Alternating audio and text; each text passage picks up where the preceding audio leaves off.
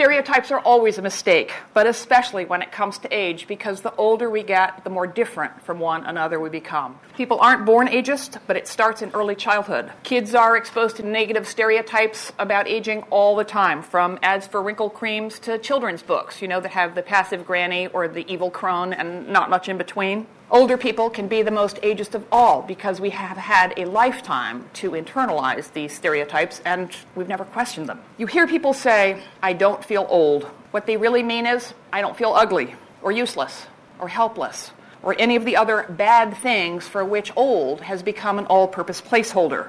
And we experience those feelings all our lives. They're not a function of age.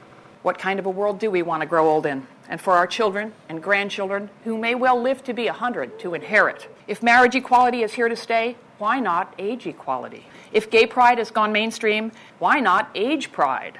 Longevity is here to stay. Everyone is aging. It's time to end ageism, and it's time for a radical aging movement.